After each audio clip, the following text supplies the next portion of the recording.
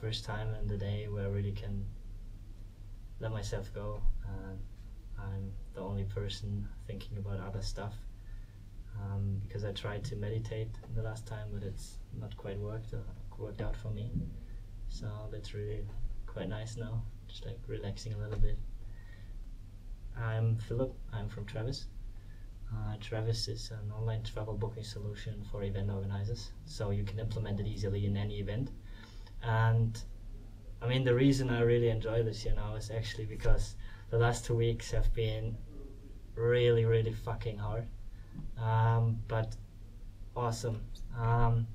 I mean, it started really out with getting a lot of feedback from a lot of different people with like mentors, pitch training, business model canvas, and it's like, I mean, we're working now for 1 year at our startup company, and I mean, when we started out, everybody's saying that's not real business, and everybody's saying what you're doing is shit. So the motivation is there, and you just like push through it, and you get first successes, raising seed investment, stuff like that, but at the end it's getting really hard. It's discipline that keeps you moving sometimes, right? The motivation is gone, and it's really, you need to try to push yourself through and really trying to motivate yourself to get the shit done, because you don't want to do it.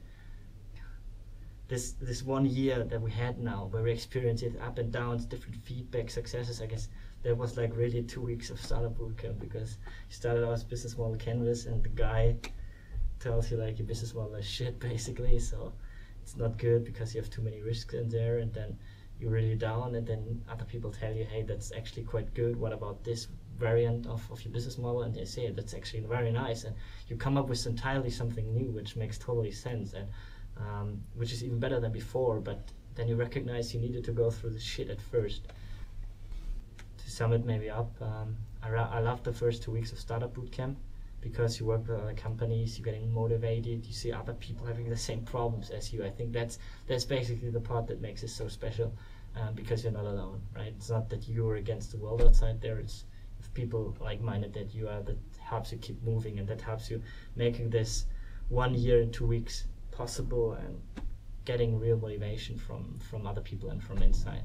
I think that's really the stuff I wanted to share.